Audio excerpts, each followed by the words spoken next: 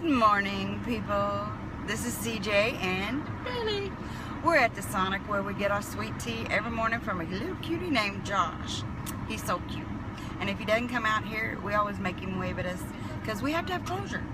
We have to start our day with him and end our visit to Sonic with him every day. And we're on our way to work. We got a double today. We got a car lot and a house in Garland. We clean houses and car lots. And last night we were both up past 4 a.m. because we both had an epiphany. Epiphany. Yes, I said it.